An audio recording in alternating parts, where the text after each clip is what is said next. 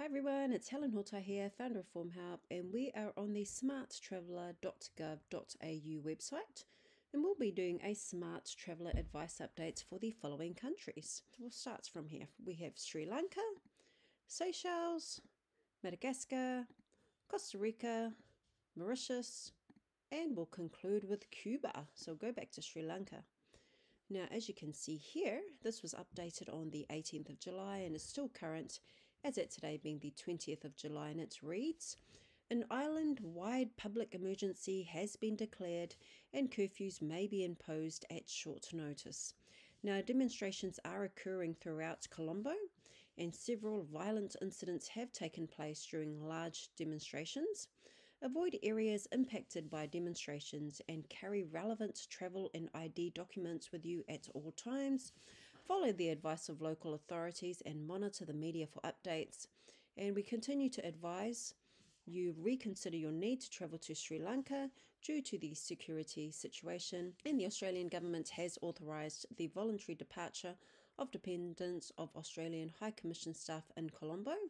Public demonstrations continue to occur throughout Sri Lanka, and demonstrations can lead to disruptions to traffic and public transport. Now, Sri Lanka is experiencing a shortage of fuel, cooking gas and medicines, and you may experience disruption to fuel supply and planned power outages. Now, the Australian government does advise reconsider your need to travel to Sri Lanka due to the security situation. Now again, the advice levels, reconsider your need to travel to Sri Lanka.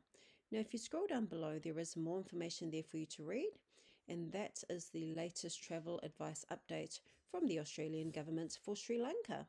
Next we'll go to Seychelles.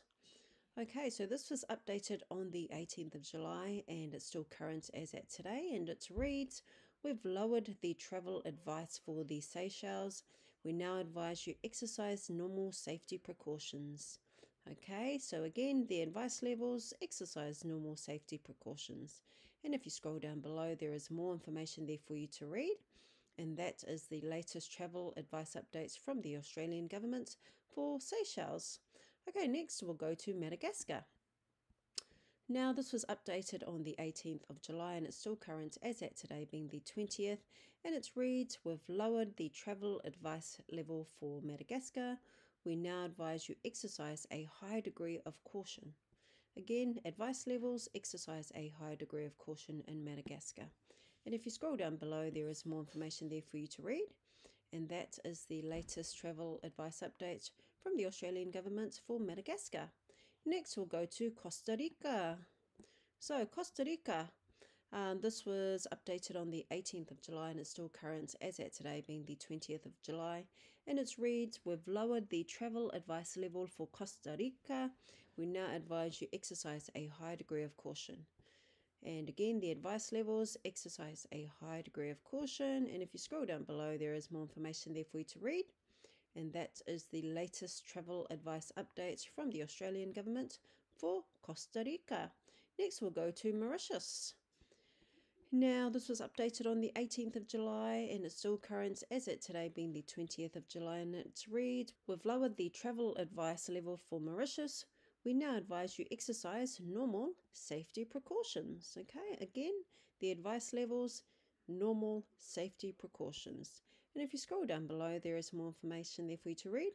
And that is the latest travel advice update from the Australian government for Mauritius. And lastly, we'll go to Cuba. Now, this was again updated on the 18th of July and it's still current as at today being the 20th. And it reads, we've lowered the travel advice level for Cuba.